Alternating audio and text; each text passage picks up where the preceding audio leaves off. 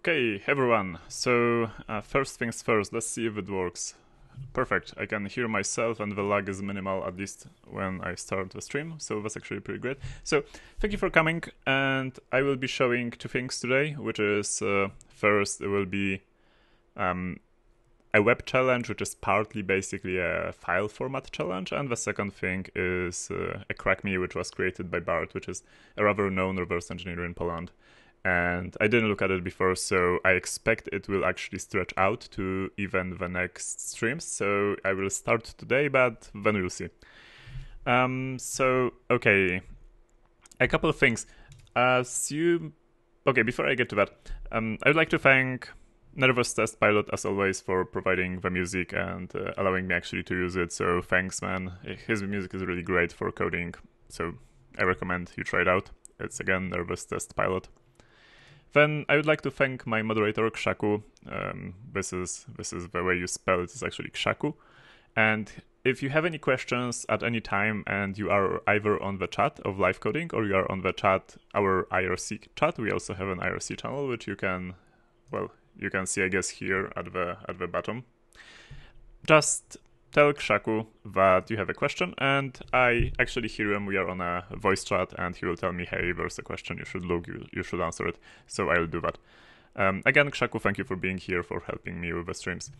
Apart from that, you probably know I have a Twitter channel. You probably are here because you saw my Twitter channel and my messages there, or you saw, the post on Reddit. Anyway, I did make a poll last time after the stream, which is, I believe, this is it. And I asked you guys, what do you think? Should we stay on live coding or should we switch to YouTube? So the origin of this question is actually that my Polish streams, I do them on YouTube. I started on live coding, then I went to Twitch for a couple of sessions, then to YouTube, and then I made like a huge poll and asked my users for feedback and asked them like, which one do you like? And they said that YouTube is probably the best due to a couple of reasons. One is quality, the other is, for example, you can scroll back, you can rewind during the stream, and these were the arguments. So I actually am doing a similar thing with these streams. I'm not going to try Twitch because Twitch seems to be like the worst platform for this kind of stuff, because unless you have like a huge viewership, you are not a Twitch partner and a lot of features are not available to you. And this is a reverse engineering stream, so it's not huge viewership in terms of like Counter-Strike or anything else, just streamed on Twitch.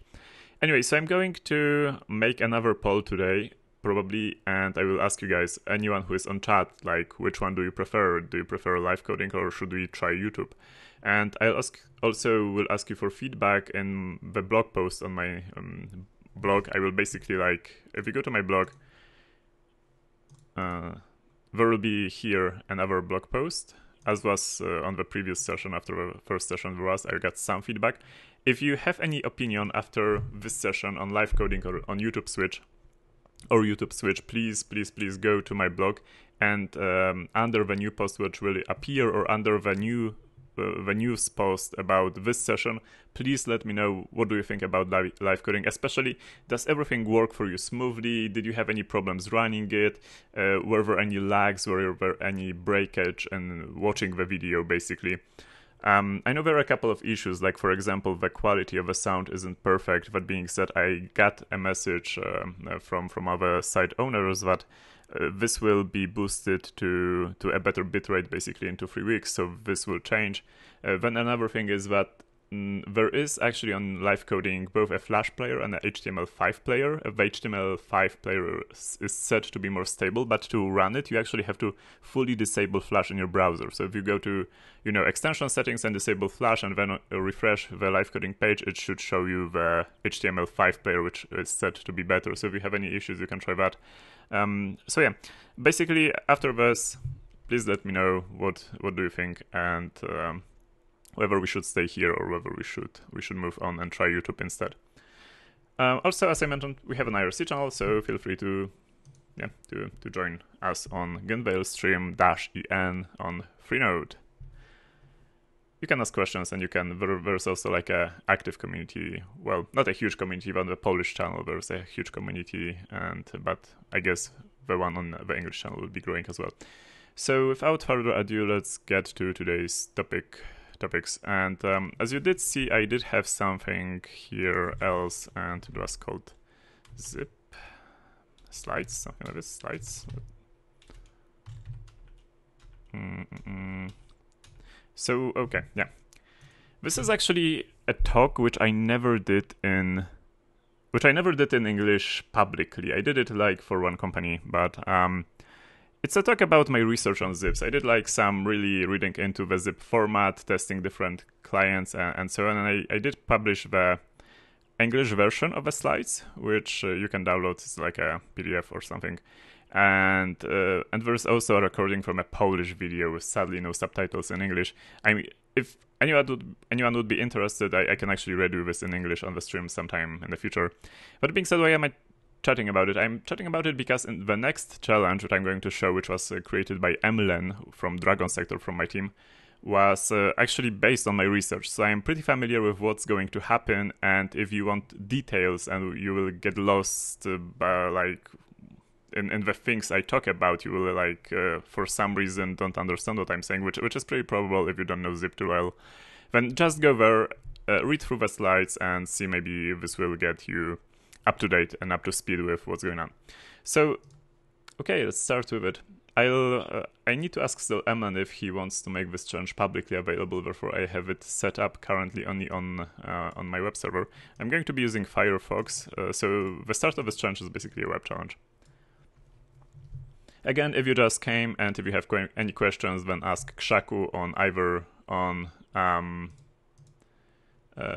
what's it called, on live coding chat. Okay, he's set to moderator, perfect. Or you can ask him on our IRC, and he will tell me that there is a question. I will try to answer it. Okay, and I will be using Fiddler. So Fiddler is basically like a web debugger, which means it's a web proxy, similar to Burp, similar to Zap if you're familiar with that. So it just shows you basically the HTTP packets which are flowing back and forth, and it will also be able to manipulate them and resend them to the server, or like catch them in the middle and change them. These are like pretty basic features which both Burp, both Fiddler, and both Zap have. And I'm not going to use it too much actually today, but it will be running as a proxy in the background. So okay, I have this Zippy challenge set up on a virtual machine, which is a Ubuntu server. Actually, I'm not sure if it's like an exact replica. Yeah, as you can see, like I use this browser a lot for like competitions. I wonder how secret this is. I hope it's not too secret. Okay, 102 and 6, perfect. Yeah, so this is the challenge. This is how it looks like. It's basically like a website which is called Zip Explorer, and you can upload files, which, well, it says you should upload zips. We will obviously try otherwise, and you can see the files you've already uploaded. So okay, let's get this started maybe. Let me maybe create a new console. Oh, there were actually questions because as I did mention, I do have this like funny configuration where I have like, this is my Windows console. It's actually conemu, which is I don't know, there's like some about window here. I don't know, maybe there is, but it's like conemu, which is a wrapper on the default Windows console. It's based on Putty engine. It's pretty awesome actually for Windows console. But I also have like a Linux VM working in the background, which is actually, if you see, it's actually like have the disks mapped. So being on Windows, I can just type l-cmd and it spawns the Linux genome terminal console, and it's like full-blown Linux. It's Ubuntu running on a virtual machine, but this is displayed on a Windows X server. I actually found this configuration like super useful and great for CTFs. It's perfect because it has like both best of both worlds. Now, somebody asked me, like a couple of people actually asked me, like, how do I do this for myself? And I actually have the scripts for most of this on my GitHub. If you go to my GitHub, which is, well, obviously github/genvail, what else? Then there's something called iFace, which is like for interface. And just read this part, and there's a documentation, like a Google Docs document, which outlines a step after a step after a step of how to configure it.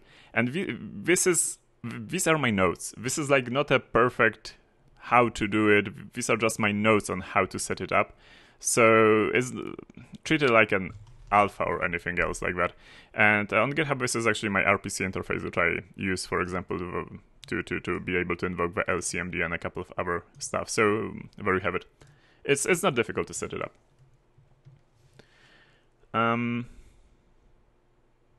So no, it's iFace from interface, not from like iPad or iPhone or whatever else. It's unrelated.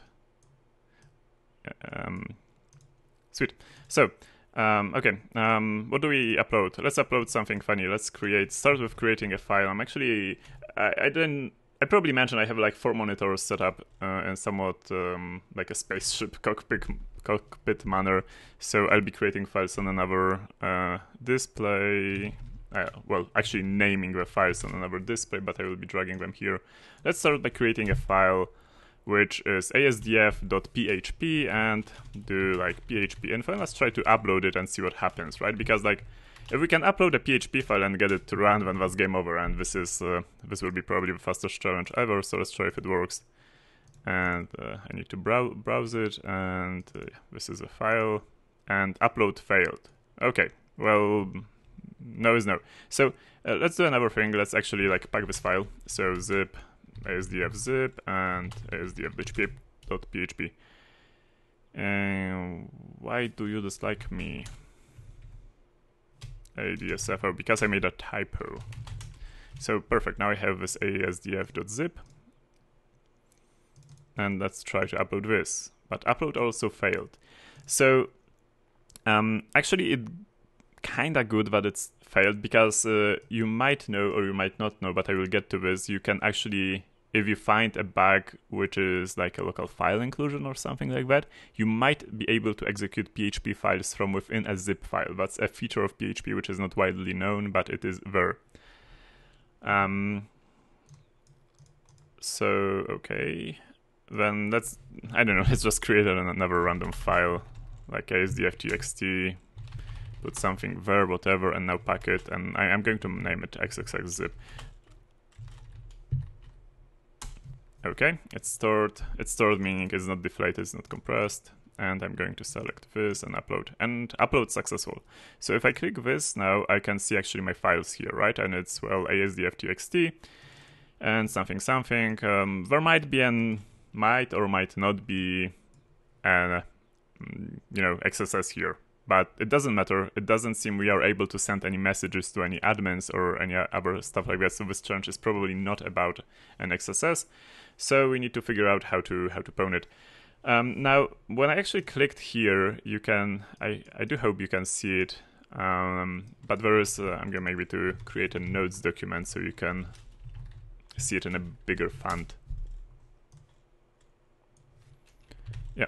So this is the URL, and there's like this p equals something, and the obvious thing here is to try if this is, if you can do any local file inclusion attacks there.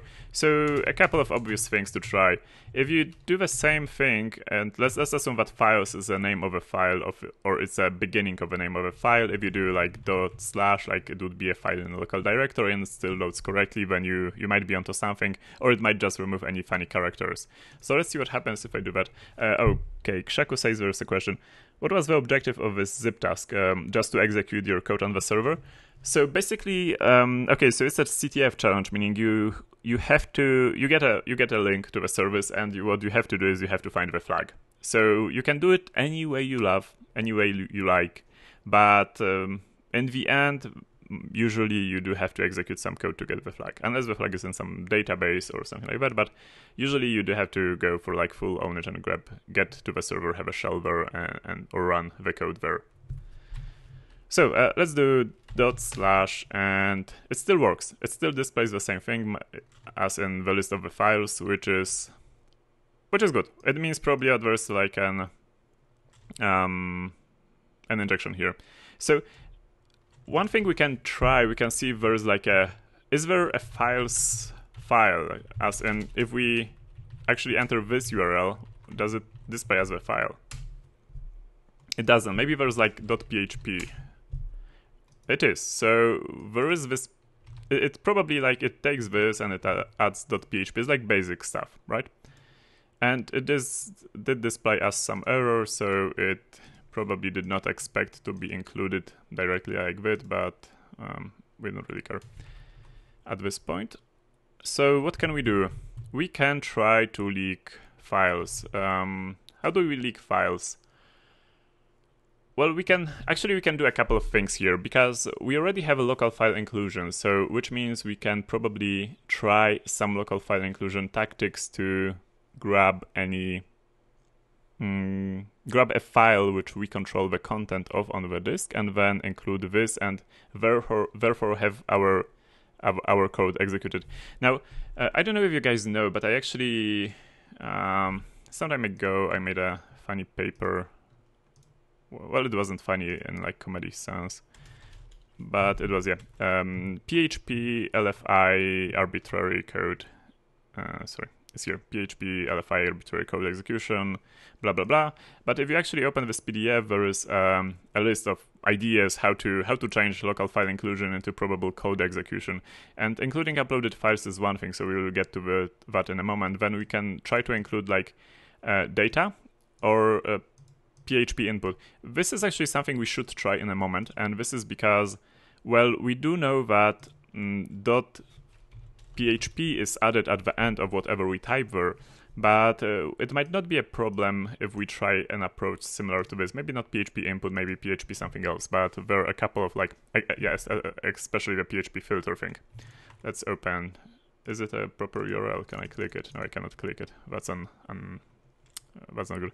Then there are the log files, right? So we can like send basically a request to a file which doesn't exist and put your code there, and then you can include the log files, like the error files from Apache, and well, it will load the log files as PHP code in the end and look for PHP tags and execute any code which is there. So this is useful, but the extension added at the end makes this method actually it will not be working for us. Then in case of CGI scripts, you can also include this file, which is environment, and you can like send any header, for example, your code in an additional HTTP header, and it will be in the environment variables, which will get executed. So this is another way of doing it. Then there are session files. If you have a session file and you can kind of manipulate something like this, for example, a language setting in the session file, you can put your code instead of a language, and it will get written to the file. You can try to include the session file, because they are like created, for example, in /tmp directory. And you can have your code there. It's just a text file in the end. So yeah, so that's one thing. Well, it's not actually a text file. I think it's like a serialized stuff. But yeah, and another thing which is described in this directory is actually like uploading files. So if you can upload file, then there's a slight time window where you can include the temporary file which the PHP engine creates for you. So the script can actually like grab this file and copy it somewhere. Now you can actually include this file, and there is even a better paper made by some other person based on this research. He said that if you have PHP info, you actually have the name of this randomly created temporary file, and it's super easy to include. But we are not going to go that way. We are going to focus on PHP filter, because this is probably the easiest way to leak at least the source code. Maybe not execute it, but at least we can try to leak it. So what do? We go to PHP manuals, obviously, and PHP filters are actually super hard to find. This is one thing I learned about it, is that I am never able to find the right PHP manual, because this is not what I'm looking for. So I'm going to actually type exactly what I need, and I need PHP filter convert base 64. It's something, when I was working on a CTF challenge, it's something that I found it faster looking through PHP source code than like for registered filters than actually like looking the manuals. So okay, this is like the first link from Google actually, when I typed PHP filter convert base 64 encode, and it shows you this thing. Where is it? sorry, I wanted to open the notes document. This is not what I wanted. Okay, this is probably the best feature of Windows 10. Yeah, so what we do here, we will do something like this. We'll include this PHP. It's actually like a scheme, right? So it's a new protocol, and it will invoke a filter, and then we define what filter do we want to invoke. And this is, we will want to, well, this filter will run on whatever we point it to using their source tag, and this will be like, for example, the file name. And in our case, we had the files, right? And the script will automatically add PHP at the end, so we don't need to add it. And then what the content of this file, which is read from the file, will be actually run through this, which is the filter, and it will encode it in base 64. And then it will include it, which is probably what we need to leak at least the code, maybe not to execute it, but at least to leak it. So let's try it, and where is my browser? Yeah, and we already have something, so let's just copy it. And I'm going to put it in another file called files PHP B64. Okay, so I copy-pasted it, and there's some div at the end, which I don't like. And now I need to decode it. How to best decode it? I think on Linux there was like a comment for it, base64, yeah, there is. Let's see how does it work. Can I just cut it? No, it encodes. Can I decode? Yeah, I can decode, which is perfect. It says invalid input file. It's probably missing the equal signs at the end, but we don't really care. So files PHP, and we have the first file leaked. So this is the file.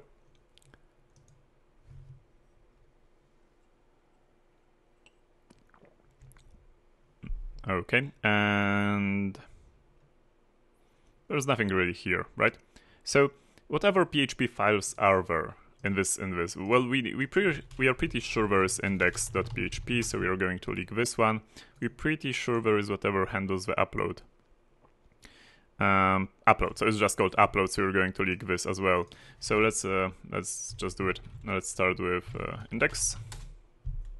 Okay, so this is whatever is for index. And I'm creating again a file off screen, which is called index.php b64, and I'm going to remove the div from the end. Okay, Kshaku says there's a question. Can I solve Labyrinth CTF reverse engineering challenge, because I can't even... Okay, so generally yes. If you could send me an email to ginvale@coldwin.pl with a link to the challenge, I might want to try it on some other stream. Now, that being said, I will probably, on the next stream, which will take place in next week, I will probably do the continuation of the second challenge I'm going to do today.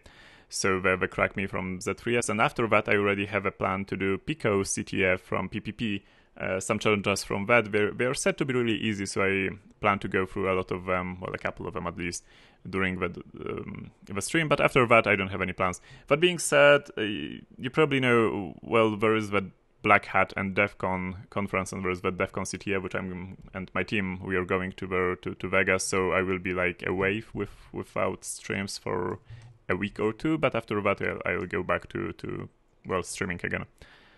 Sweet, so we have this, and I wanted to also upload. And again, I'm copying this. I said I'm copying this, come on. Yeah, okay. And off screen I'm creating the file named upload php b64. Okay, and I remove this. Oh, there's actually like a sign here, proper sign, okay. Let's start with upload.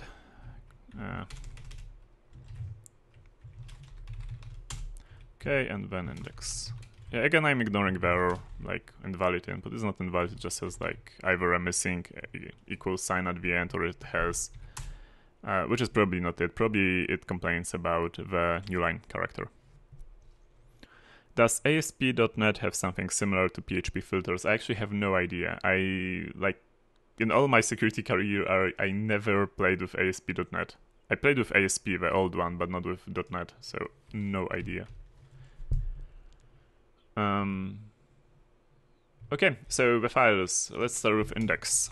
index is blah blah blah HTML code, and then we have this, which is if in the session there are no files, then it's an array, and then the default page is upload, and then it just includes the page. So this is the bug which we are basically exploiting right now to grab the source code, right? Which is good. So let's see the upload file now. Oh, okay, I can already see it has like more PHP code than all the other files combined. So what's happening here? Why did it deny our... Okay, so there are some functions. Zip OK does popen. Popen actually executes this process, this shell command, which is zip check and a path, and it uses some escaping, which is not good. And when it closes, then it checks if pclose returns 0. So it probably... What does pclose return? I'm thinking it's the exit code of a process, but I'm going to check it. So pclose is returning termination status -1 if it was an error. So I guess termination status means really the exit code. Sweet. So then we have random ID, which looks like generating a random ID, which is like cryptosave. And then okay, so our zip is written with whatever name, and we probably don't know this name when it's uploaded, right? We just get to know it afterwards, and it's already there, and it's properly verified. So this is something to keep in mind. Now, and it puts it in uploads directory. Hey, there's an uploads directory. Let's see there. Yeah, okay, and indexing is turned on, so we have access to actually all the zip files, which we already uploaded, which is good. Okay, if this is something... in all honesty, I don't remember if the original challenge had this indexable, so I'm not going to use it, actually. But let's not use it unless we have no other options, because it might be cheating a little versus the original challenge. But, well, I didn't configure the server for the original challenge during the CTF, but I had to do it now. So this is the default setting for some reason for indexing, showing like indexes of files. Okay, then it does something, and where is this code? Oh, it's here. Okay, so it checks if the file is an uploaded file, and then it actually runs this zip check thing. What is the zip check thing? We're going to try to attempt to download this file.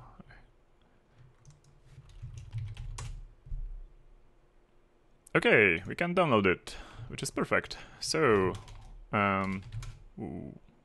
question number 1078, where did it get downloaded? I don't usually use Firefox, I use Chrome, so I have absolutely no idea what paths does it have. Okay, so it was downloaded to like the default system download directory, and I copied it here, and file zip check.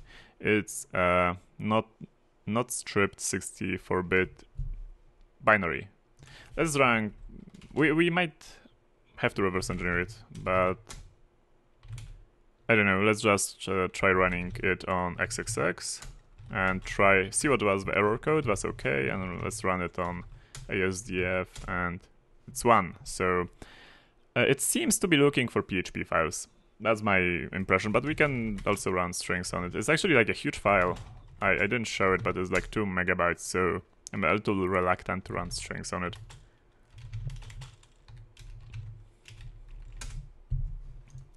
But I do it anyway. So yeah, a lot of useful strings. Let's start at the end, the most.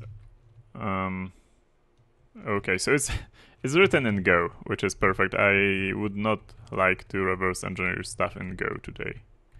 It seems to be using like zip from the Go. I actually have absolutely no idea about how Go's zip library works, but hopefully there will be not too many problems with that. Okay, and if this says there is no PHP file, then it actually allows it to be copied and it puts it in our session. So this is how it works. So we have to bypass this check. So the great thing here is actually... oh, we are still missing one file, by the way.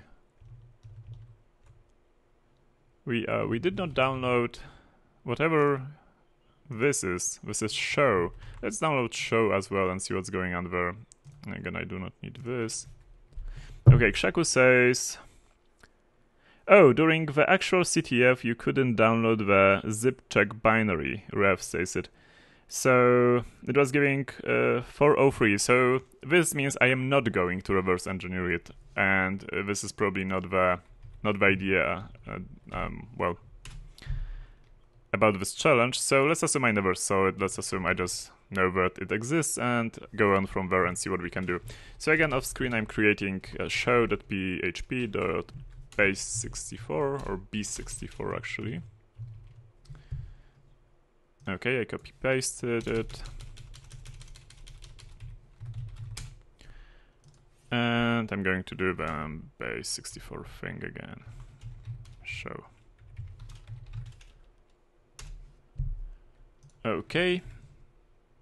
And here we are. What does it do? Oh, it actually uses the zip archive class from PHP. And it just lists the files, and there is no XSS after all, it seems, which is, it's so sad. Sweet. So, oh, it actually could open any zip files. As you can see, there is no path traversal check, so we could open any file, any zip file we are able to upload. Actually, it doesn't even have to be a zip file. At this point, we could basically just use some,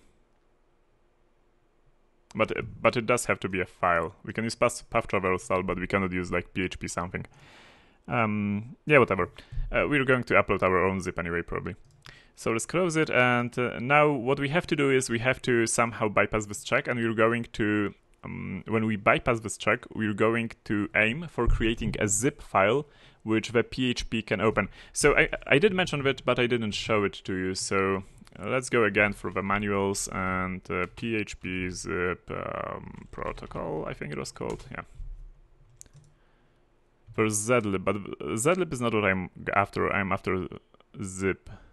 I'm pretty sure there was a zip one.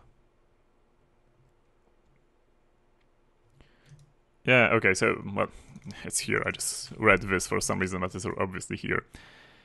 So the way zip works, that you point it to an archive, and then you use a hash, just as you do use in, well, you have to remember it's not the same hash as used in a URL, but use a hash here, and then you point it to a file, and it happily opens this for you. So we can use the previously found local file inclusion with this, like pointing it to zip protocol instead of a PHP protocol, and to our archive, which is in the uploads directory as we know now, and to some PHP file which is there, and it will be executed. Now, does it have to be a PHP file? Yes, it has to have a .php extension, because as you know, as we saw in the, whichever file it was, I did close it already, I think it was the main file, the index file. Let me reopen it. It does add the PHP extension at the end. So if we put zip something something hash something something here, it still will add the extension here. So we do have to keep that in mind. And probably what the zip check is doing is just like listing the files in the archive and looking for PHP extension. And if there is one, then it says like no way. So we have to bypass it around. Now I'm going to go back to the file which I already downloaded, which is actually it's also not here. So I'm going to go back to this, my slides, because my slides about zips actually contain a lot of ideas how to bypass zip checks.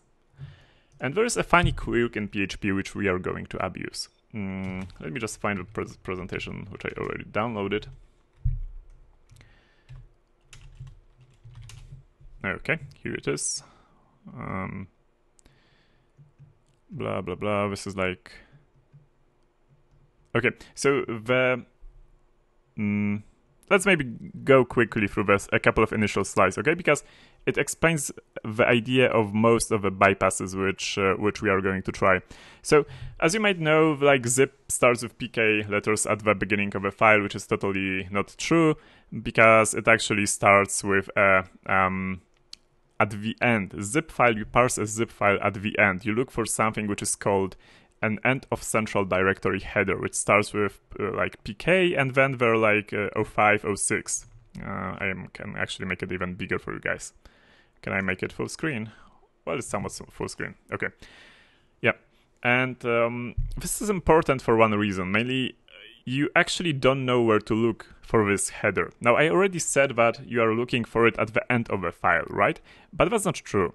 What is true here is that, which I believe is shown in the end, is that this header, this is again the end of central directory, has two fields at the end, which one says what is the length of a zip file comment, and the other says, well, it's just like a byte field of a given variable size, which is specified here, and with the comment, right, with the bytes, the text of the comment. Now, that being said, that being said, if you are looking for this, you don't know if there is a comment, right? You can assume that there is no comment, but there might be a comment. So you have to actually take that into account in your parser, and you have to either like assume at the beginning that there is no comment, that there is like this field doesn't exist, there is no data in it at all, or you have to, if you don't find the end of central directory there, then you have to assume that, hey, maybe there is like a file comment of size 1, and look at the again recalculated position if there's the end of central directory there, and then you try to do it for like comment of size of 2 or 3 or 4 bytes and so on to this size basically. And this is one way to do it, and I think it's even shown somewhere here. Yeah, so again, these are like, this is this way which I described, like looking from the end, assuming that initially there is no comment, and then increasing the comment size and still looking for the end of central directory header. Now, the other way is to actually look from the beginning of a file, like assuming that if I just look from the beginning of a file for the end of central directory header, I will find it at some point, and well, I will check if the comment size plus the position of it plus the size of the header is actually equal to the length of the file, and if that's so, then that's the end of central directory header which I found. The other way to interpret it is that you start looking, assuming that there is like the header of the comment of the maximum size, and then you are shrinking the comment, trying to look at the end of the file to find the proper position of end of central directory header. Now,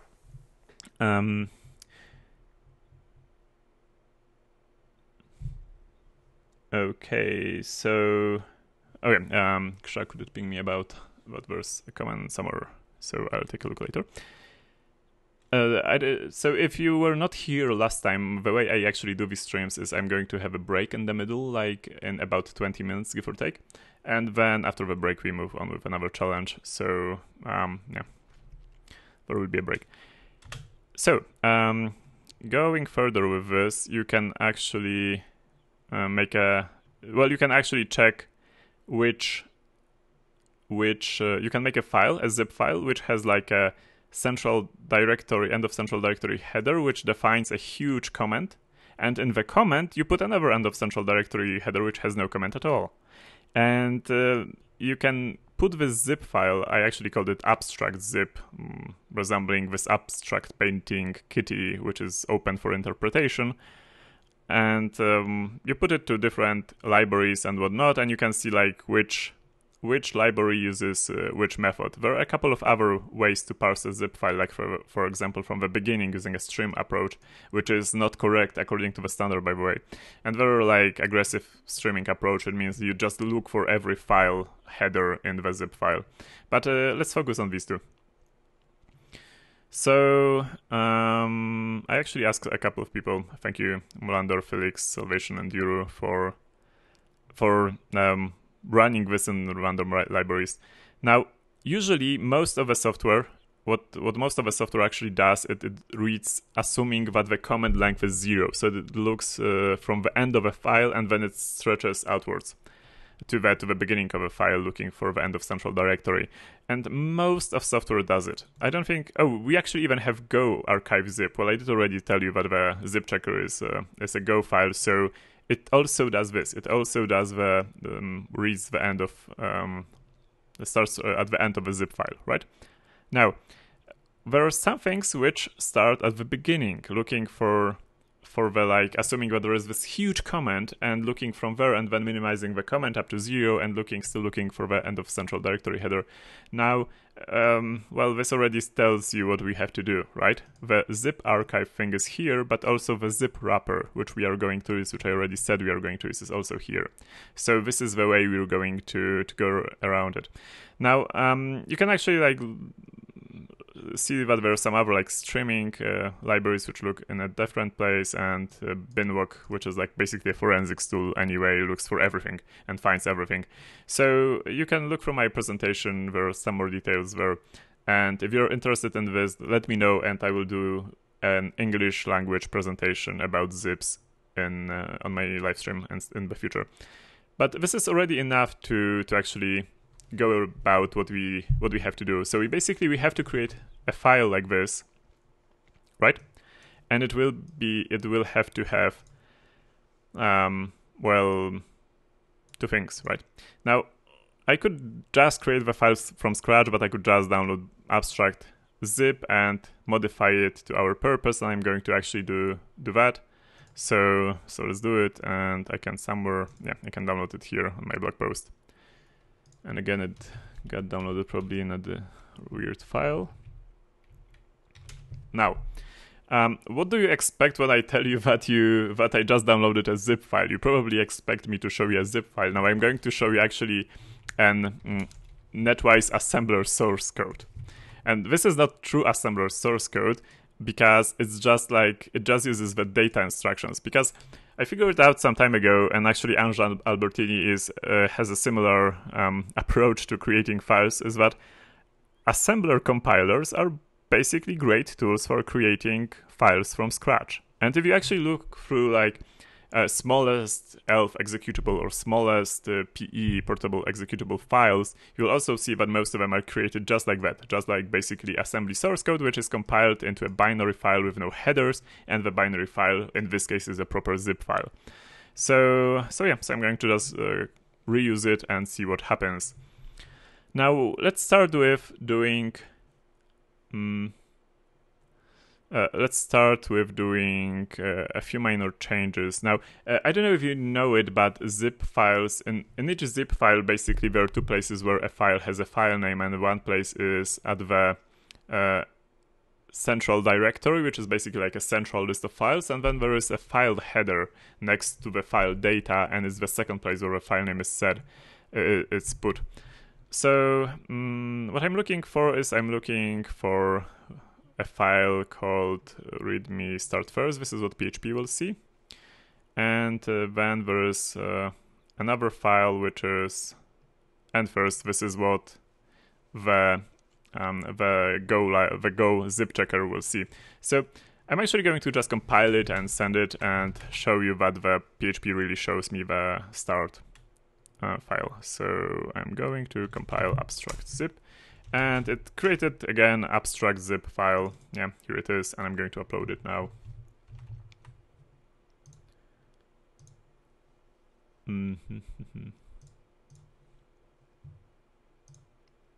Okay, and it's abstract zip. It's here. Yeah, it's successfully uploaded, because why not? And as you can see the start first file. However, if we would do something like this, if we would do zip info, I believe is the command, and it will list us the files which are in this, and zip info is basically from the unzip package, and it will tell you that the file is named actually end first, right? And it actually has even a different size, right? This is like 231 and this is 259. So, and you can see these are not really compressed. And what we are going to do now is we are going to change the file name to .php, but not this file name, because this file name is actually checked. And we want the one which is not checked. Let's just name it .php and see what happens. And as I did say, this will have the same name is in a different place as well. So we need to find it, and where is it? Start first.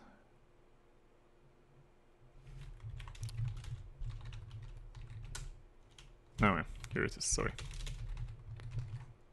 And not end first. Sorry, start first, obviously. Yeah. So here's one and here's the other. Yeah. So this is the central directory entry, and this is the local file header, which is next to the data. So this is the data, right? And we are going to, what are we going to do now? We are going to compile it again, obviously, and we are going to upload it again. Do I need to rename it? No, I don't need to rename it, right? It's enough for me to upload it. Okay, and it's here, right? It's .php. So it bypassed the protections. Now we can, before I move to actually creating a shell, let's just create something like this. Let's just see if it works.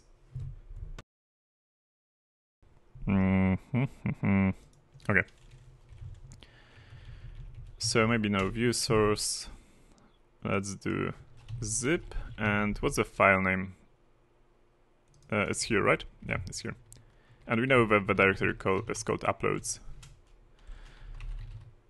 Uploads, then this, then hash. But I actually need to encode this hash because Firefox would treat it as like the end of a URL, and it would never be sent to the server. So what's the actually? I have actually absolutely no idea what's the sorry, ASCII or Unicode character code for hash. It's 23. No, I actually did know it. So 23, and now I need to give it the name of a file, and the name of a file is obviously this, so let's see. Yeah. And it says it's blah blah blah failed. Oh, because it adds the .php extension which I already showed you. So yeah, so it works. It displays whatever we have here, right? Start first type extractor, start first type extractor. Jesus. Okay, Baron. So now what we do, we need to change this to be some kind of a PHP shellcode. So let's do it. I'm just going to replace the data here. I will probably need to correct the checksums later on, but I don't care at this point. And I believe this is probably the smallest shellcode you can get in. I don't want to change the size, that's why I'm overwriting it. 1. Okay. Yeah. So this is probably like the smallest shellcode. You just like specify the function name and a function parameter like system, and it will run. So this should be enough. Let's recompile it and let's re-upload it and see what happens. Again, the CRC42, the checksum is broken, but maybe we will not have to fix it. Let's see if something complains. Upload. No, it didn't complain. This didn't complain either. So let's just go back a few steps and replace the file name. So not here, not here, here, and let's replace this. How much did it select? Okay. Yeah, it said, yeah, okay, but this means that it actually did execute the code. So what I need to do now is I need to do, these are not the parameters, these are the parameters. So I need to do &0 equals and system, and 1 and equals like ls-la. And as you can see, it actually works. It actually did list the directory, so we already are on the server. Oh, and there is this flag file. Let's see if we can just open it. Nothing is shown, so maybe we need to leak it. But we are not going to use the old method. I'm just going to cut it here. Cat flag asterisk, and here's the flag. Yeah, I probably should have made it begin at the beginning. So it's Dragon Sector readme from the start, and that's the flag, and this is the end of the challenge. We would get, I think, like 200 or 300 points for it. So congratulations to us, and yeah. Now, I'm going to put this in the node files. And I'm going to leave this, and we'll take a short break. That being said, before we go to the break, Everyone on the chat and on IRC, if you could write if everything in live coding is working well for you. So for the people who just joined us, I basically made a poll on Twitter last time. Should we stay on live coding or should we move to YouTube, which has some advantages and some disadvantages versus live coding? But I did hear some opinions that live coding is not really working for some people. So if you're either on IRC or if you are on chat or if you are watching the stream like offline afterwards, feel free to write on chat or on IRC if everything works correct, and if you think we should move to YouTube or if we should stay on live coding.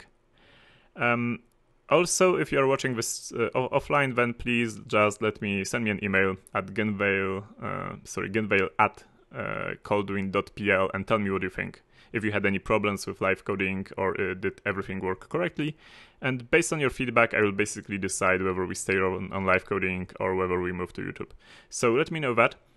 And apart from that, let's take some break. And then, after the break, basically, we can go back to the second challenge. I will leave you with some music. Now, I know some people on Twitter actually asked me for donations, so there is a donation button somewhere there, but please note that I am by no means a starving programmer, so if you donate, think about if you actually should donate, whether it's better to just buy some programming books for your local community or have a new programmer friend and give him a great book on programming, or buy him some course or send him to a conference. That might be a better use of your cash. That being said, some people ask me, so there's the button.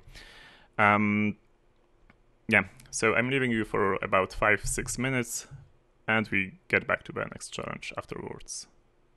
See you then. And here comes the music.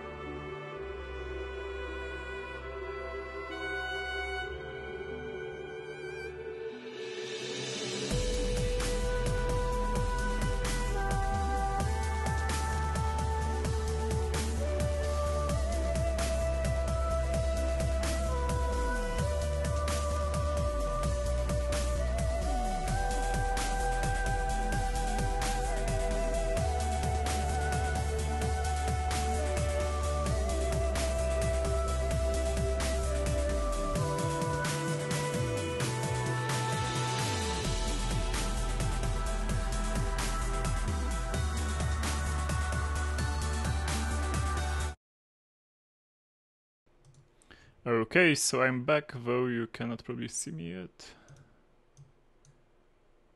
Okay. So, thank you for the feedback regarding live coding and regarding YouTube. I'm actually going to go through it after the stream. I did look through the chat right now. There seem to be some voices in both directions, actually, which is good. One thing I like about live coding is actually that there's the lag between me speaking to the microphone and you guys hearing it. It actually seems to be really slow, really low, like, I don't know, 5 seconds maybe, tops, which is not the case on YouTube. Okay, so this was the Zippy challenge. Now, let's close this. And let's go for the other challenge which I planned for the evening, which was, well, it's evening here, if you're watching in the US, I guess it's not evening for you, but it is evening for me again.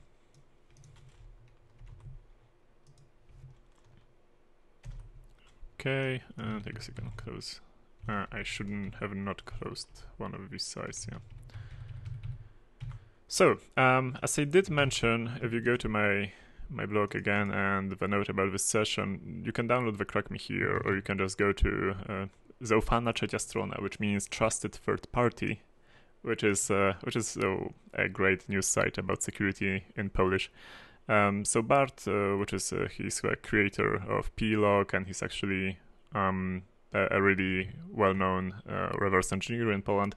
So he created this CrackMe, and there's a huge description in Polish how to solve it. I'm not going to read it, and I didn't read it before the stream, so I'm going to go blindly after this CrackMe, which means I do expect it actually to extend beyond the stream. Probably during the next stream, and maybe even one after that, I will still be solving this CrackMe. So yeah, so that is how it will go. Okay, I need to create a new directory. I don't even know if it's like Linux or Windows, but knowing Bart is probably Windows. Okay, yeah. There's a password on the archive. Blah blah blah. Where's the...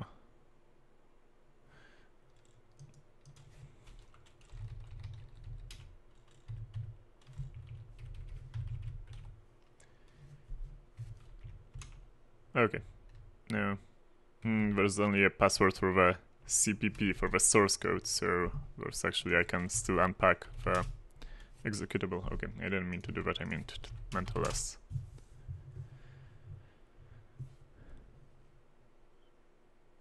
Okay, so this is good. Then there was a README file. Let's look. I extracted it as well. Let's look at it. So you might be wondering, why did I type cat on Windows console? And there's, I will just let you know quickly that there's something called GNU Win32, and is like basically Linux tools compiled natively for Windows. It's better than Cygwin or whatever, which are like basically environment emulators, and these are native tools. So I use them quite a lot. There's like grep and other stuff as well here. Anyway, it says find the flag and conquer the world, and that it was created for the trusted third party site. Sweet. So it's Windows. Let's run it. And it says that I need to enter the secret password. Again, it's a Polish CrackMe, so that's why everything is in Polish. And I did say this, and it tells me a hint. Create a breakpoint on exit process function.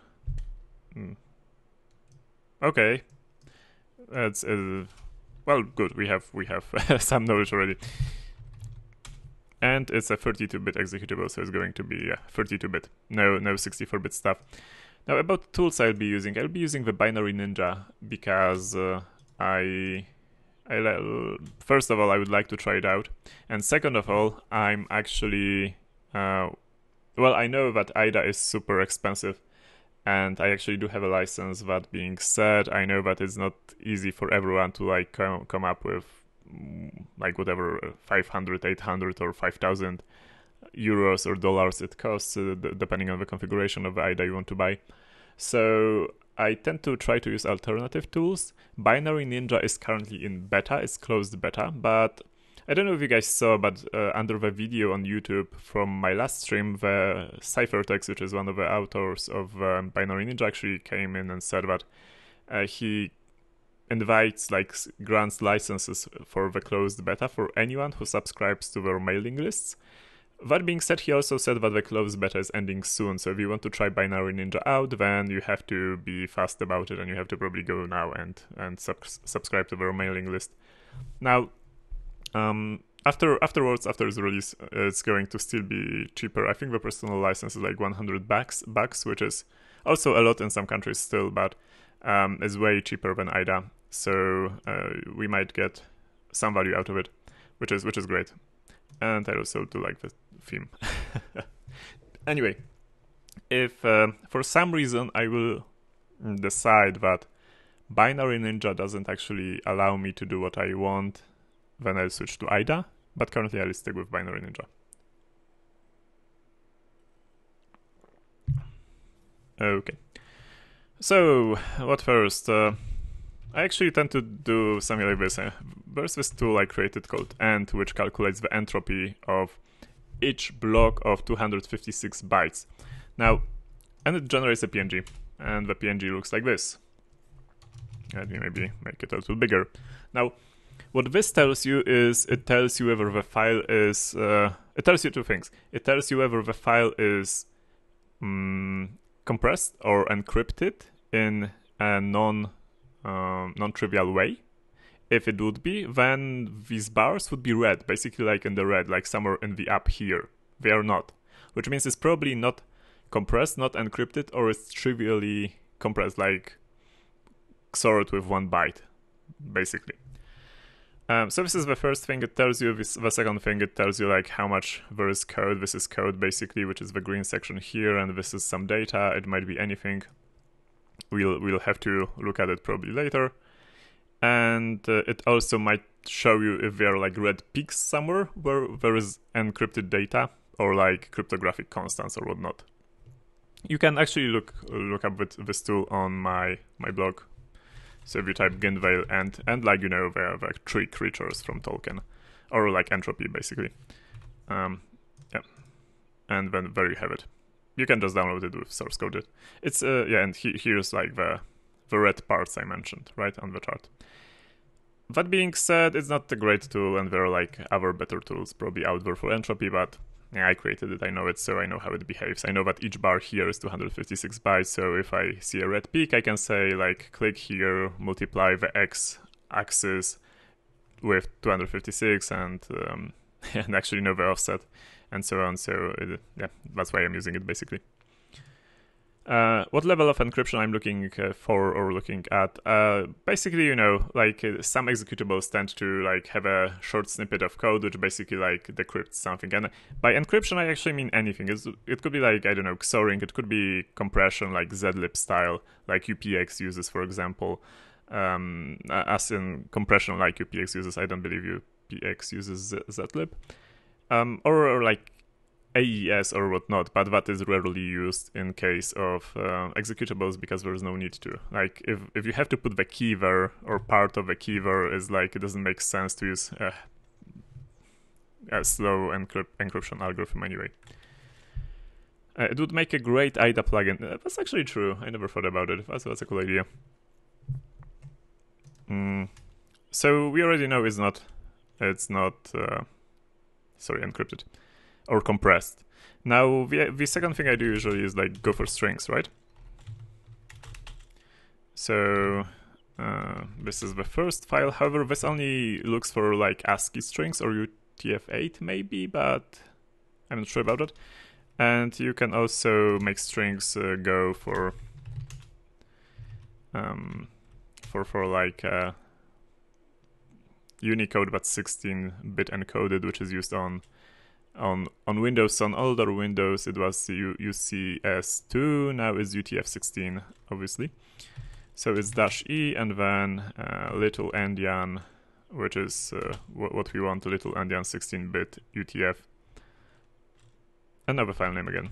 So this, and I'm actually going to append it at the end of, oh no, maybe not. Maybe I'll just create another file.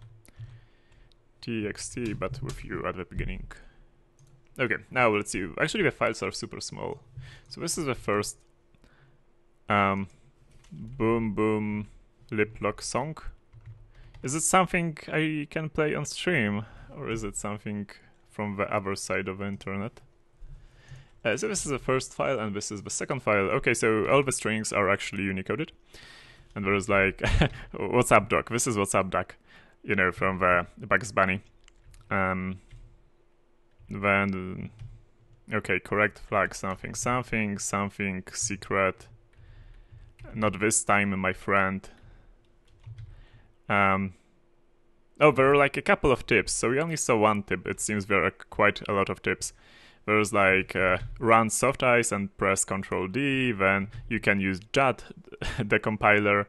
JAD is for Java, obviously. I don't believe this is Java, though I don't know. Maybe. I didn't look at the imports yet. Maybe it like imports with Java Virtual Machine, and there's like a part of Java there. Seriously, really seriously, look at the offset, blah blah blah. This CrackMe looks better in a hex editor. Use a network sniffer. I know what I'm talking about. I would use d for dot first. Decompile this file with the reflector or .pic. Actually, it seems that these tips have nothing to do with the CrackMe itself. They are just like, you know, a smokescreen. But they are a really nice collection of names of the tools you'd use for different technologies for reverse engineering. Let's see if there is anything really interested here. Like I just do a quick scan without. This exists compressed with UPEX. No, it's not. It says that you just can't see it. Okay. I recommend using Hopper Debugger for this CrackMe. I would not lie to you. Yeah, right. This is some old school debugger recommended right here. Then there is like password is add this offset. No, it's not. Or is it? Yeah, and then there is like basically an advertisement. If you're Polish and if you understand Polish, actually do look at this site. Bart has some really cool stuff there. And he recently put even more stuff there, so it's pretty awesome. Okay, so Safira on IRC actually said that he created his own tool for measuring entropy. Let's look at the result. So I guess this is the same file we are looking at. I have absolutely no idea how to read his chart, but here it is. I guess it's color-coded as well. It's nice, it's like abstract painting. I guess it requires a tutorial just as mine does, like how to read it. Okay, so these were the Unicode strings. Now let's look at the other strings. Now I actually start usually with strings because it might tell you something about the technologies. Okay, this looks like, I don't know, like a checksum, maybe MD5. Probably not of a password, because why would it? Oh, it just finds this site. I'm not going to look at it because it will be there are spoilers there, right? Then it was created probably with Microsoft Visual Compiler and the symbols. We obviously don't have the symbols, so that's that. Then there's some stuff. I would be seriously worried right now if this would be a pawning challenge, because encode pointer is not something I like to see, and an executable and a code pointer, but okay. Then we have output debug string. That's funny. Get clipboard, open clipboard, and then there's some. This is like a crypto API. Then some randomness. And some C functions. Nothing super fishy or weird at the first sight. Well, except for this boom boom lick lock song.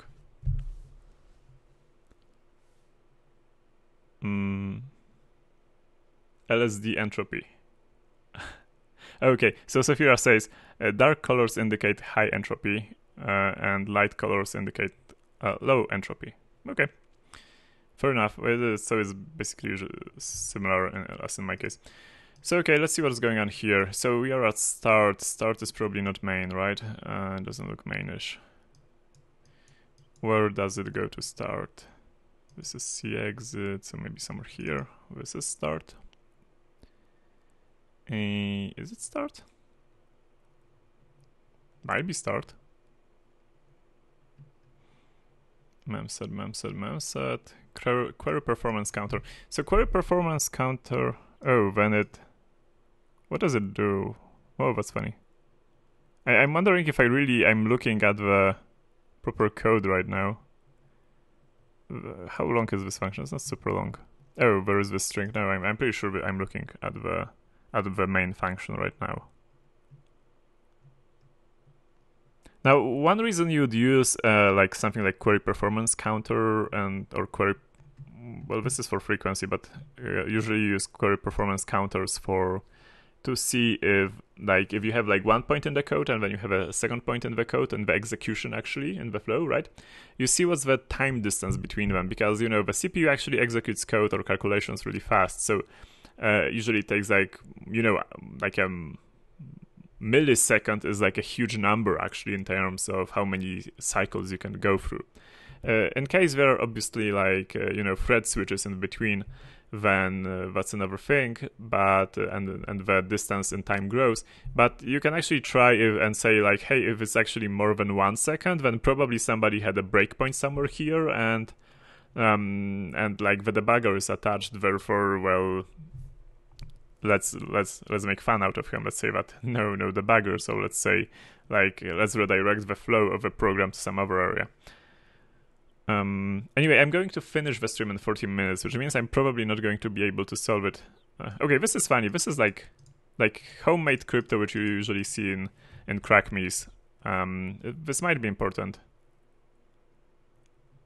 Or it might be some obfuscated calculations as well, some other. But, well, usually you don't obfuscate anything which is not important. Then there is set. Console text.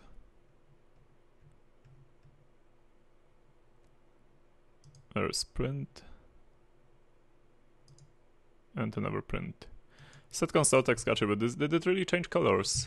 Maybe I did not notice it. Let's scroll up. Oh, it does change colors, okay. Cool. So yeah, so this is the main function, I'm convinced now.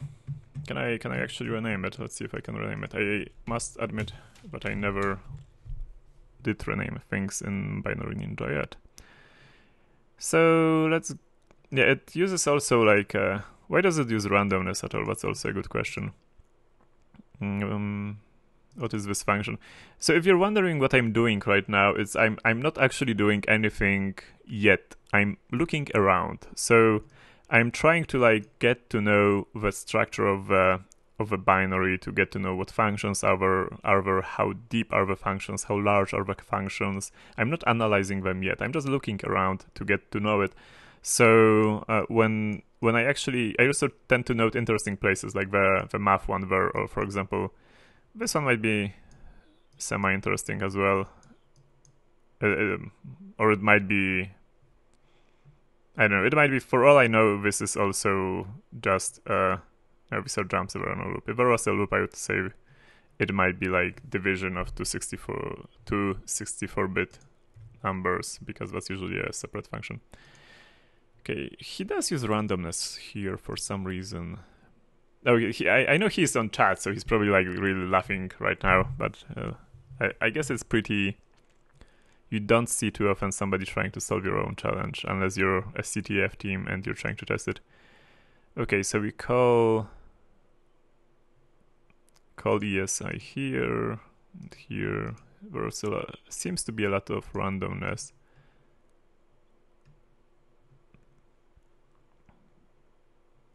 Reset event. I have absolutely no idea what reset event does, actually. Let's look it up.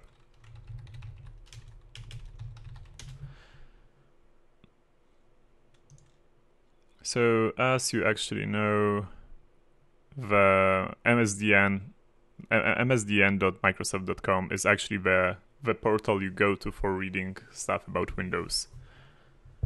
If you're new to reverse engineering, it's like you have to get used to it. Okay, sets the specified event. Oh, so okay, so it's event as in synchronization object. Okay, I was thinking of like, like API. Graphical interface events or whatever. No, so this is just for like a synchronization object and event. Then it does mem sets, which basically push EAX. Why does it push EAX? Yeah, EX is like this thing, which is 0. Oh, it reads the data from there.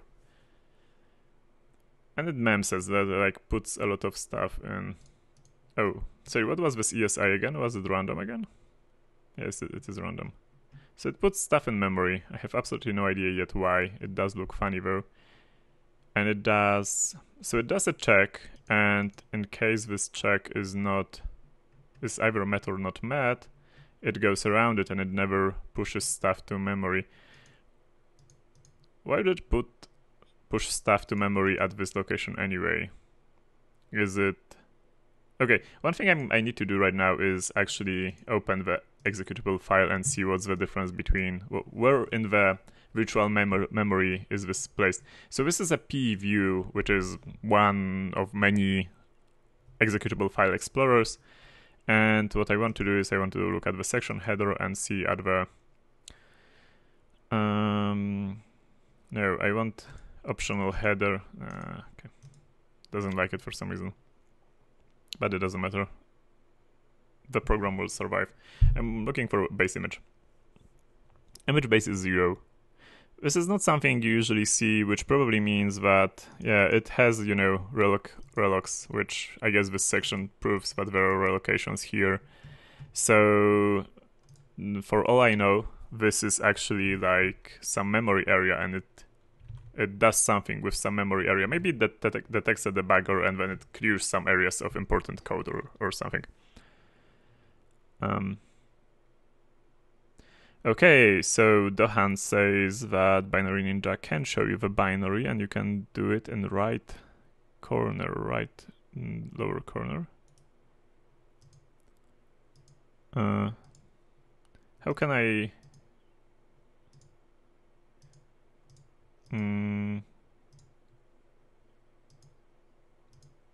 maybe this?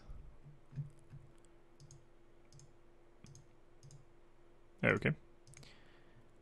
So it indeed shows the binary, but not really in the way I would like it.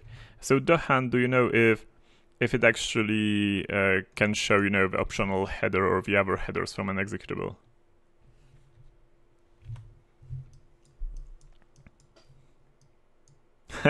So the author of the challenge actually says that... hey, no hints, by the way. I want to solve it myself. He says that it's painful to watch when I'm using Binary Ninja and I should switch to IDA. No, I don't really want to switch to IDA, because if I would switch to IDA, I would just like press F5 and have a nice C listing, which is, I guess, not the point of this exercise. So let's keep going. Let's see what else is down here. So one thing which is interesting is like if it really does zero out some memory areas, right? What memory areas are these? And what I'm going to check... Well, 0, it doesn't zero, it randomizes, it seems. This 6380, where is it?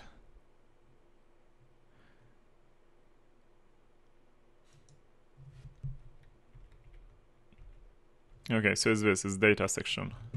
How long is the data section? It's not really long. Then there's TLS. Speaking of TLS, why is there TLS here? Usually there is like some TLS stuff. It might mean that something is happening before the executable, you know, the start is launched, because there are some TLS callbacks in the P files, which means that some code might be run before the main function is actually run. It's like a similar mechanism to like import DLL mains are run before the main executable is run at all.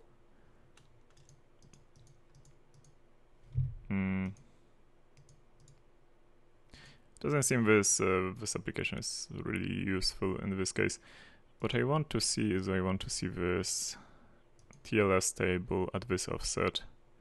So it's error data and TLS directory, and address of callbacks is here, 4170.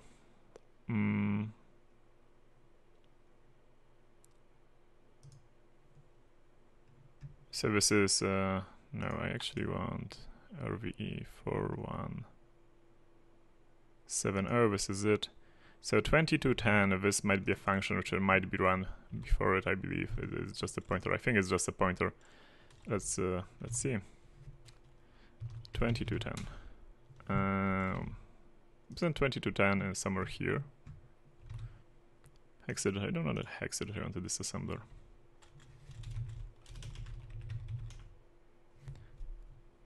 How do I make it view in disassembler H? Not within a function, okay. Yeah, I guess this is the moment when I'm switching to IDA. Okay, so just as I said it, Kshaku said that I should click something. Okay, it does work. B. So this is a code which is executed before main, if I understand it correctly. Let's see what it does. We can actually analyze it, which means I'm not switching to IDA yet. Thank you, Kshaku, for being there. There was an option to actually see, yeah, low level, like intermediate language. So this is like a frame stack. I actually have absolutely no idea what a callback gets as an argument. Might not mean anything. Okay, then fs base plus 30. What's there? Isn't this like the what's it called? Is the debugger present? Let's. I'll copy to the same directory a file from the Windows, and we'll see in IDA.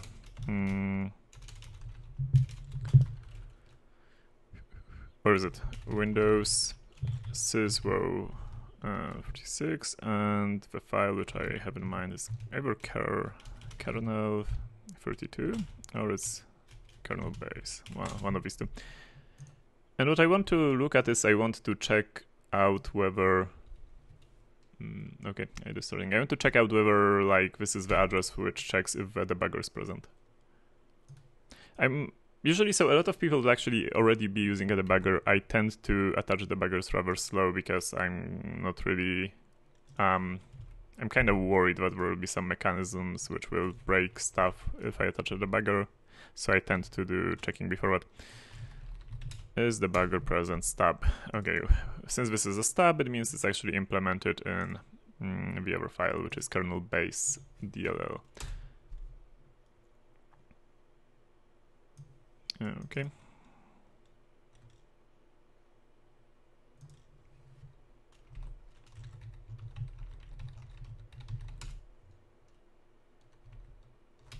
Okay, and this is debugger. Yeah, so is debugger present is just checking if in the whatever fs is pointing to, what fs is pointing to is called the thread environment block. If you reverse engineering on Windows, you probably know about it. It's like each thread has its own block of some data specific to this thread, and there's also one block specific to the process, which is both are maintained by the kernel. I think if they are maintained partly by kernel, maybe partly by you know the low-level API. Anyway, so it just checks if there is.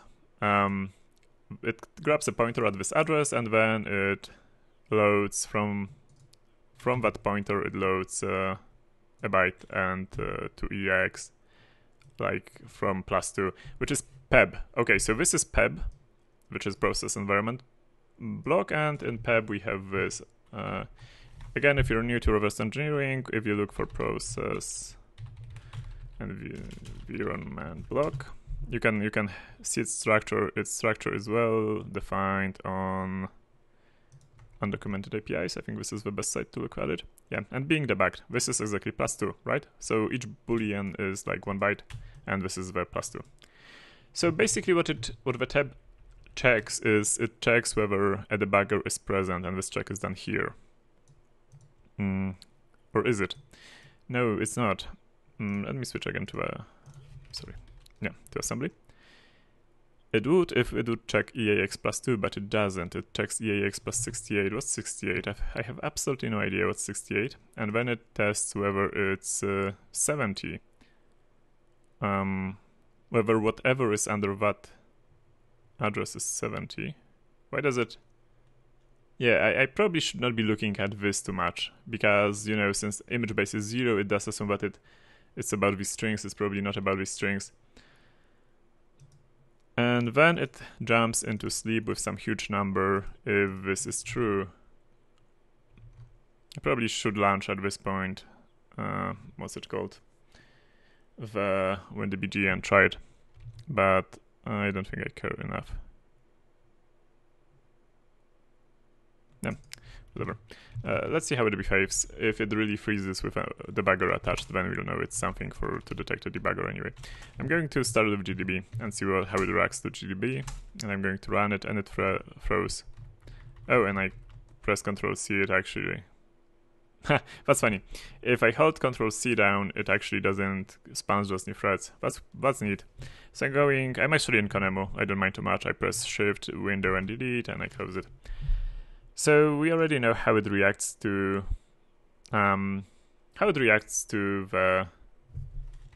debugger being attached. Let's see if we can do something about it. Question number 1, where is my console? Here it is. Okay, never mind. I'm going to make a copy and we'll do some patching. That being said, I might be like even not... I'm pretty sure I'm looking in the right spot, but there's a chance that this is totally unrelated. This is like some compiler stub which I didn't see in a long time because I didn't do any Windows reverse engineering in the last few years, so new compilers might just be adding it and I'd be like, looking at completely different part of code. That's kind of okay. It's kind of to be expected during reverse engineering. Like during competitions, it's really annoying that it happens, that you like go deep into a function, you analyze it, and after like 2 hours, you say that, oh, this is actually C out from C++, and it happened to me a couple of times on competitions. So you have to expect it as well. Okay, let's see if this if I can patch in this thing. What do I want to patch? Oh, it jumps to this address. What's under this address?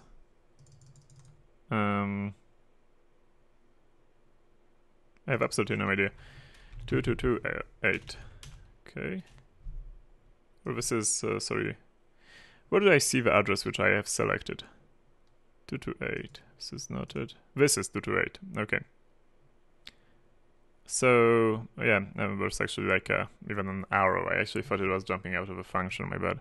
So this is infinite loop, which is cool. What do we patch out? We can patch this out. Yeah, let's just patch it out, or we can patch this out. What address are you under? Actually, I'm missing pressing space right now. In IDA, I would have a nice view of how the instructions look in linear space, not in the graph space. So yeah. What operating system do I use? So I use Windows and Linux, which is Windows as a host and Linux as a virtual machine. Again, if you just joined us, you can go to my GitHub. So it's github/gunveil. And there's this iFace, which is interface, like Windows Linux interface thing. And at the end, there's a document with my notes how to set it up. And this is the code actually I use for RPC between the two things. So yeah. But it's Windows 10 as a host and Linux as the guest. Okay, so let's go back to trying to figure out what's the layout of this. This is, I actually don't think you can see it because my face is there. Let's lift my face a little here, maybe. Now here is the position in the file, or actually in the memory where this is. Is it in the file or is it in memory? I don't know if it's in file in the or memory. I should assume it's based on the image, so it's in memory. You know what, I'm actually going to switch to IDA, because in IDA I can see both and I know where it is and we don't have too much time left, so I'll just minimize it and I open the CrackMeZ in IDA.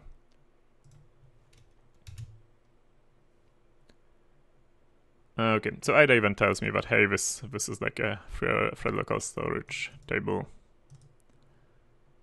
thingy, which is good to know. Okay. Yeah, so again, I'm trying to use Binary Ninja because both is cool and it's more affordable for a lot of people. But in the end, IDA is the fallback. So yeah, so what I can do in IDA is I can press F5 because my license actually includes the compilers. So yeah, this is way more readable and way more faster probably to execute. But again, we're analyzing something at 2218 if I remember correctly.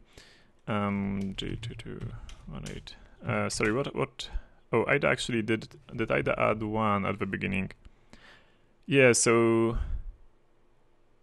IDA moved it a little, I think. Let's take a look in Binary Ninja. If you go to 100, sorry, 1000. Is it the same code? Yes, it's the same code. So I'd actually put it at the address like with a 1 here, right? Like, so it's 10,000.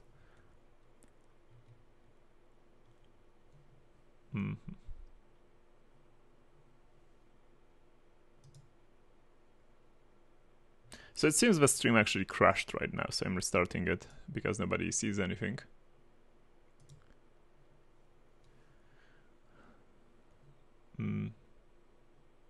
Wow. Okay. I did restart the stream right now, guys, because it seems on the chat you say that it did crash, but it seems to be working now. Does it work now?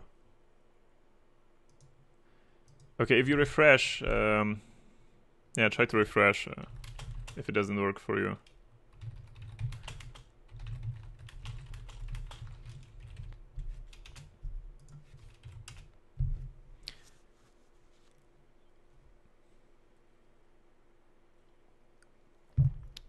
Okay, sweet.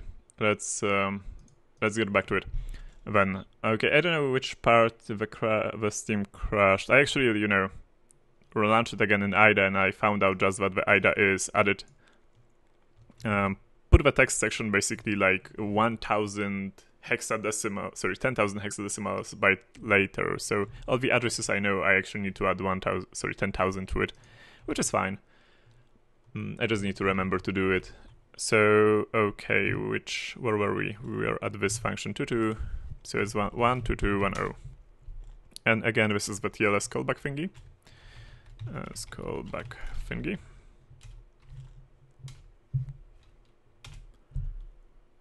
Okay. I can patch by right-clicking in Binary Ninja. Is that true? Let's see it. I am actually interested in this a lot. Patch convert. I can convert to nope. Hey, this is actually awesome.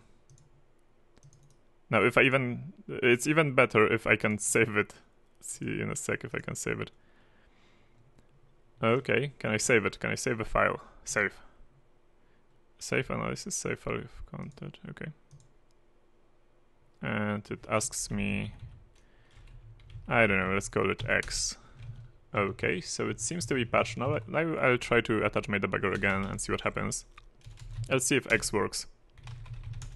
Seems to work still, but it doesn't mean it works really, right? It means just that we don't see it's not working. Okay, so Honorary Bot says that it's actually anti-global flag. Plus the thing which I just patched out, which is like this, it's actually anti-global flag thingy. And it seems to be like a bit, the highest bit of the byte there, it's set when a debugger is present, or when it's not present, but one of this thing. So thank you, Honorary Bot. This is actually awesome for you pasting it on the channel. So now we know what this does. It's as I anticipated, it's actually like anti-debugging trick. Okay, so let's attach the debugger and see if there might be more things which actually prevent the debugger from working. Yeah, there's this warning now like, what's up, Duck, what's up, Duck, what's up, Duck, and it's not really working, as you can see. Oh no, it is working, somewhat working. Okay, so can I increase font in IDA? Obviously I can, sorry about not doing it earlier. I think I can do it like this. Is it, okay. It's not readable too much, I would say. I absolutely have no idea why it uses a what? Okay, I think it really uses monospace fonts for some reason. Can I change it somehow? Please don't use monospace fonts, use this font.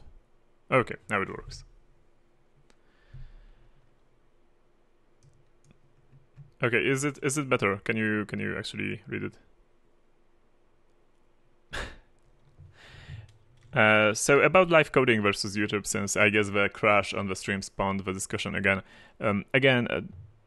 I did the poll previously, but I did ask again during the break whether we should stay on live coding, whether we should try YouTube instead. Again, after the stream, if you have any comment on this, please comment on my blog or please send me an email. I will take all the feedback I get into consideration, and then I will start well, I'll think it through. I'll discuss it with my moderators, and then we'll decide whether to move or whether to stay. So, question number 125. Why does GDB says "What's up, doc"? So I'm pretty sure I know. We did when we did. Yeah, this is this. When we did look through the functions, through the actually strings, we did find output debugger string or whatever that function is called, right? Yeah, this. So the question is, I guess, when is it called? And it's called sometimes, it seems. And do we really care what it's called? We might want to patch it out, just because, as I would patch out some other stuff here. That being said, always remember that, well, it does say it's a CrackMe, but I am treating it as a KaganMe, which means I will try to find a correct key that works actually also in an unpatched binary, so in the original binary. So while I'm patching here stuff right, left, and center, basically, I will try to, well, I will have to use whatever I find to actually have the flag working on the correct binary anyway. And this is just for debugging purposes, and it's okay to do it. Sweet. So, what next? Well, I guess I can read through the C code as I'm here already, right? So let's see. Here's it's getting time. Here's this actually initializing srand, which I don't believe too much randomness is usually useful. Then there's like some stuff going on here.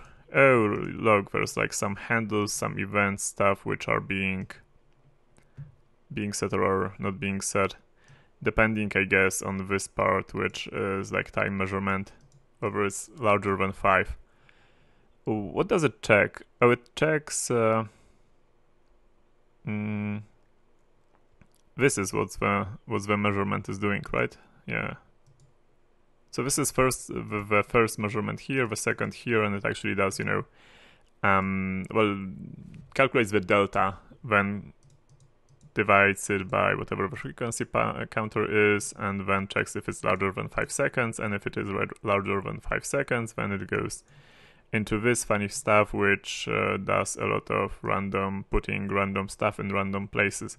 So I guess if we would place a breakpoint somewhere here, or if this takes too much time, then this actually messes up with the memory, and the CrackMe becomes not, you cannot analyze the CrackMe anymore.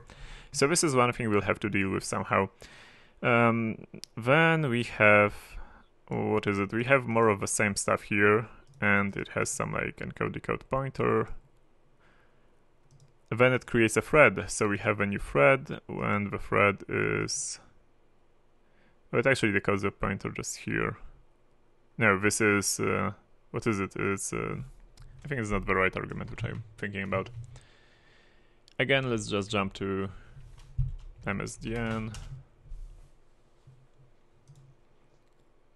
So there are like 2 arguments in create thread which are really important, which is first is parameters, and the other is the start address. So the start address is the 3rd parameter, not the 4th one. So this is, it calls decode pointer on, no, you decode pointer, what's pointer? Pointer is this plus 100. Why is it plus 100? Okay, oh, and we already see like there's like enter a secret password, then there's something, something, something. Well, where do we enter the password? Oh, there's a get, which is like a safe version, and it reads the data. And it puts it in PB data, and it puts the length in v2, and if v2 is not non-zero, then it has some funny looking constants here, and it has some math. This is probably the math area we did look at previously. Now, I'm wondering what this plus 100 here is, like an artifact from IDA, or is it... Why is it there? I don't know. I don't care too much yet. I'll start to care about it later. Let's get back to that function, actually.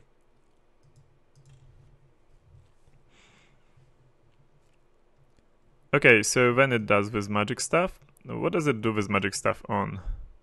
What are these? Like, so it uses these constants, right? So this is a constant, this is a constant. This is a constant. Does it use the PB data? What's the PB data? It's in the data section, so it's a global thing. That's not what I wanted to. That's not what I wanted to press. Yeah, window management in IDA is also something I don't fully grasp, it seems. Oh no, so I did see this math stuff probably. Let's get back to that thread thing. I somehow lost it. Here it is.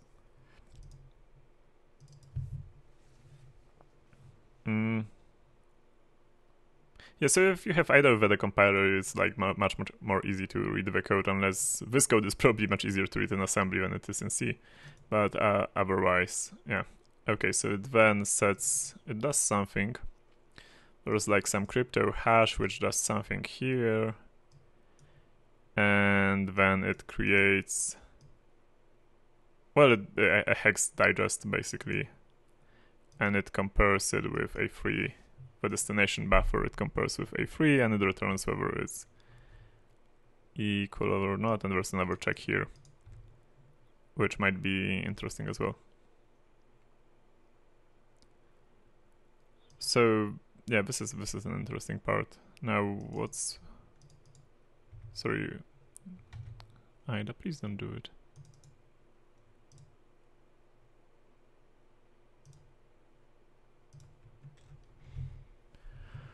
Okay, what's happening later? Then there's this, like, again, the query performance. There's a lot of this query performance stuff all around here, which does some random stuff to memory later on.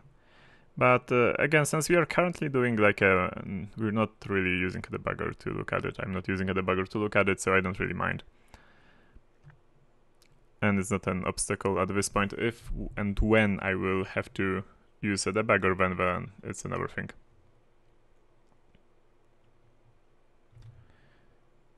So, okay, and then we get here. Oh, sorry, where was the create thread? Was here. Then we go here again, this funny stuff, and then it tells our debugger what's up, duck, which is something I might want to patch out, as I did already mentioned.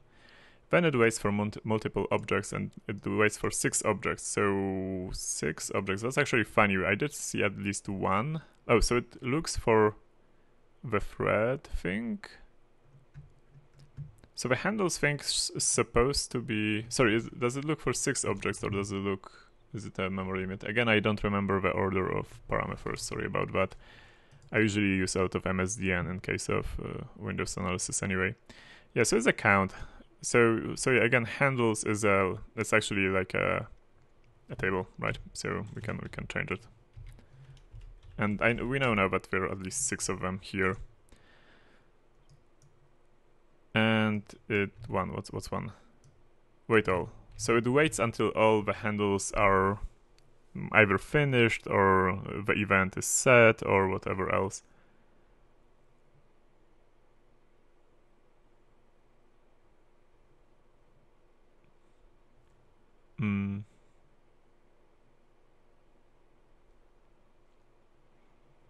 Okay, anyway, what is this function?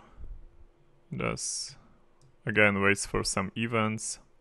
There's quite a lot of, like, you know, thread-related stuff here. I'm probably going to do something like, I'm going to create thread. Is again going to come back here, or is it end of a session?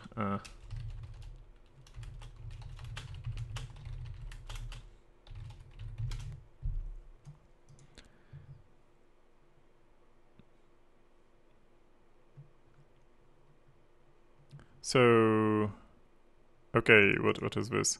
Oh, this is just like printf. So it says flag is correct, then something secret, and something here, and this is actually, I have no idea what, some word somewhere in memory, but it's supposed to be set to something. I'll get back to it later, I don't really care at this point. Then we have another function called Oh, this is the crypto function, which I already looked at, right? So isn't it called in a couple of places? Yes, it seems it's called in the thread, and it's called also in the main function. Then there's this query performance stuff, which messes with the handles and events. I actually should, this events also looks like it's like, you know, an array and not really one binary, one variable. Then something happens, then it changes the color again, and something more happens, then there's the tip, and that's it. And you press a random key to actually get out of it. So this... Did we already find all the code? I don't know. What I would like to know is like, there are 6 handles according to this. Well, what handles are these? We already know is like, this is one, right? So creating a thread, and it will like release the blocking wait for multiple objects only when the thread finishes. So this is one thing, right? Where are the other handles used? This is an interesting question.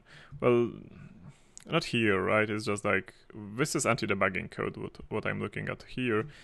Another question is like, is it, yeah, these are like global variables actually. And there are 1, 2, 3, 4, 5. Yeah, okay. And they're used in various functions actually.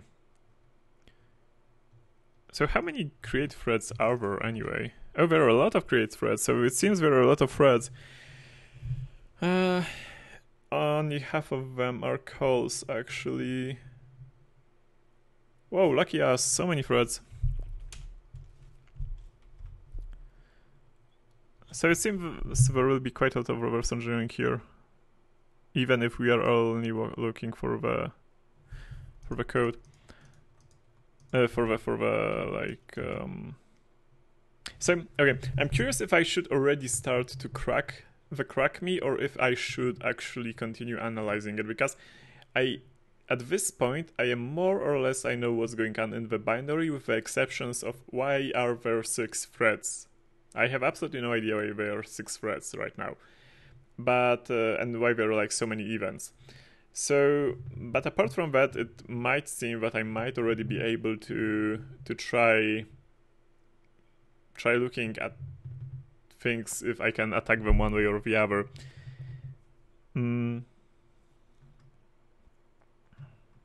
Or whether I should still analyze, like look around more, because the difference here is between, you know, looking around without really a purpose, just getting to know the code, and there's a difference between like actually going through the code and trying to understand what it does. And currently I'm doing the first thing, and it seems that in 5 minutes I should be ending the stream. Then I'll just walk around a little bit more, and on the next stream, which will be happening next week, early next week probably, I'll, knowing what I already know from today's session, I go try and solve this CrackMe. Given on the amount of code there is, I don't expect more than one more session will be what is required for me to actually solve it. Now, let's get back to the create thread thing, and I'm going to look through all the functions which are actually called through this. So v1 is actually the code pointer with LP parameters. So this is actually, it actually is called with here. So is this is one, okay, so like these are actually the functions. So is it a pointer to a function? No, how does it work? Create event is in a loop, right? But create thread is not in a loop. Yeah, I'll just look through it, and I figure it out later. Again, I'm not really analyzing the code right now. I'm still in the recon phase when I'm looking around.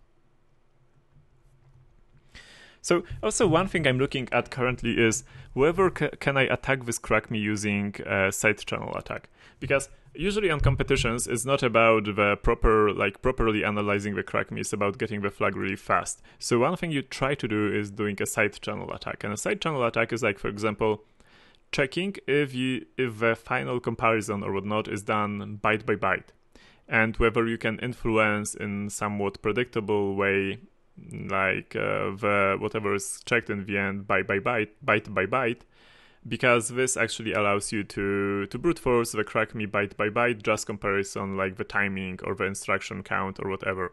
Now, because there are like 6 or 7 threads here, I don't believe this approach would work really well, because there would be a lot of noise in the timings due to the way the operating system operates, right? It just switches all the times between the threads, so it's not really a thing you could do here. So no side channel attacks here. You probably cannot use this approach, which is a shame. Both during the CTFs and during like some reverse engineering competitions, I did use side channel attacks, and they are fun if they work. Okay, now what is this? This is getting funny. This colon here, it seems to suggest like alternative data streams in oh my god, in NTFS files. Basically, I don't know if you know, you probably know if you're interested in security, but on NTFS you can actually have let's maybe jump into Python. I can show it to you really quickly. You can open a file called ASDF to write, let's say, and you can write something there, and let's write var xxx, right? And now I'm going to close it, and now you can create an alternative data stream to the one which is already in the file, and you can name it something else like XYZ, and you can write to it. As you can see, it didn't fail. Okay, and now if you jump out and if you actually like list the directory, right, you can see the ASDF file, but there is no ASDF colon xxx. And if you cut it, you can see xxx, which is the first thing I written, right? And if you cut like XYZ, you will see the alternative data stream which is within this file. And you actually notice that you can only see the files by default. You can only see the size of the default NTFS stream, which is data, I believe. This is like 2 colons data. Yeah, this is the default data stream which is in the file. So you can think of a file like that it can have multiple streams of data. Now, I believe there is actually an option in Dir to show you ADS, alternative data streams files, and what I'm going after is I'm really surprised to see like an alternative data stream somewhere here, which makes this CrackMe even funnier. So I'm actually happy at this time that I did go here, because I did notice it. How do you display alternative data streams? I think I will have to just use Google. And those Dir and TFS ADS. Sorry, plog says that it's /r.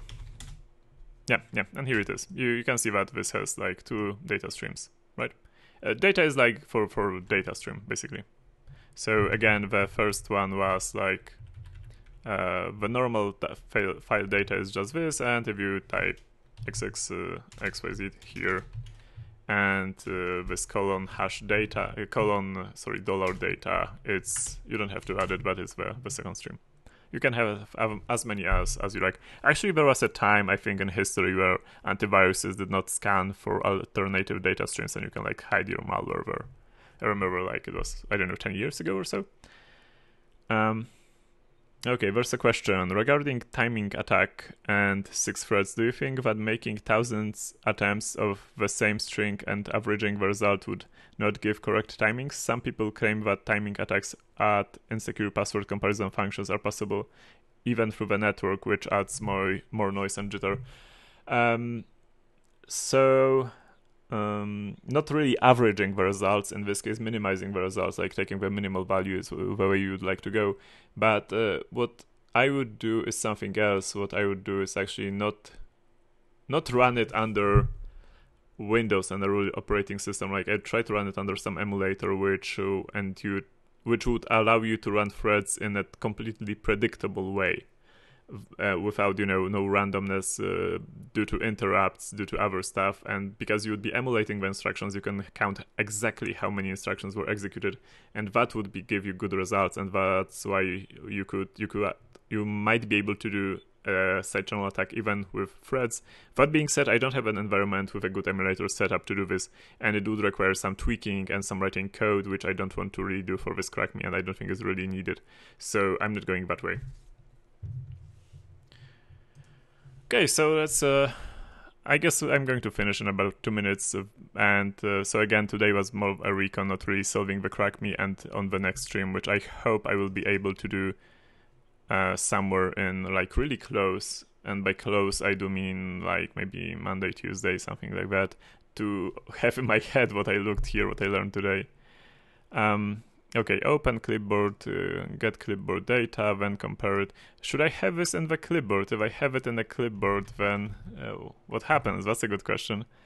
Maybe it's like a really cool CrackMeZ, which requires to have something in an alternative data stream, like part of the key and everything, to have like this in the clipboard. And I'm really curious what the other stuff says here. Get version information. No idea why does it do that. Set control handler. Okay, so handler routine is actually when you press Control C or Control break, and this is what gets invoked, and it sets some events of. No, don't do that. Okay, I'm not really happy how it jumps around. Where am I? Okay, I'm here. Where is the nice table with the handles? Yeah, here it is. So again, here, and I wanted to do is I wanted to press this, like see where this is actually used. And it waits for single object. Maybe you also have to press something. Yeah, we'll see. So what we know until now, just to summarize it. Okay, so there's one question. You work at Google with the same development environment? Yes, basically yes. This is my go-to development environment. On Google, well, it's more restricted actually, due to obvious reasons in my work. I don't want funny things to happen just because I made some bugs in my implementation of RPC or anything. So, but apart from that, it's the same environment. So to finish up, what we know that it's probably not really an obfuscated CrackMeZ. When by obfuscation, what I mean is compression. There's like no second layer. We don't have to unpack anything. We don't have to dump any memory. We don't have to rebuild imports. At least it seems like that at the first sight. So this is what we know. What we know also is that there are 6 or 7 threads which we need to go after, which probably check different pieces of flag, maybe. And well, we'll maybe have to analyze all of them, and maybe they're just a distraction. You never know that until you finish, right? Apart from that, what we know is that there's a lot of like this query performance counter trick, which just like tries to grab your if you go around placing breakpoints here and there, it tries to detect it and basically make your life miserable. So if I ever would like to attach a debugger, I will probably need to hook this function, make it return always the same thing maybe, and it might work like this, unless there is like some catch where at some point it actually checks whether the amount of cycles is actually like somewhat proper, and then if I patch it, then it will give incorrect results. So I will have to be careful around that.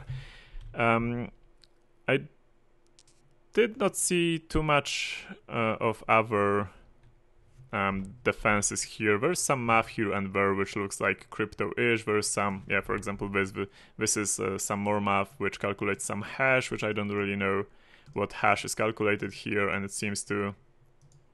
This is the funny part which I don't really understand. But yeah. So, there's some stuff related to math, and if it's visible, we can analyze it. We can probably derive some values which we need to enter or have somewhere there. We also know that there's this NTFS alternative data stream thing. So I would say that's about it for today. So thank you for being here. Thank you for watching. Again, if you have any comments on YouTube, whether we should move to YouTube or whether live coding is good and we should stay and everything worked fine, then please let me know. Please either comment in my blog on the newest blog post on the English side, or please send me an email at ginvale@coldwin.pl, or just catch me on IRC, or just write your own opinion on chat. I will read it. I do look at chat now and again. So and I think that's it. So again, thank you for you being here. Thanks goes to Krzaku, who was my moderator today. Also, thanks go to Nervous Test Pilot, whose music you will hear in a second again. And that's it. See you, I believe, in 1 week tops, probably earlier than that. Watch my blog and watch my Twitter, and I will tell you when is it and what platform are we going to use. So that's it. Thank you, and take care. Again, try to fiddle with this CrackMe, maybe compare your method of solving it with mine on the next stream. So that's it. Thank you. Bye bye.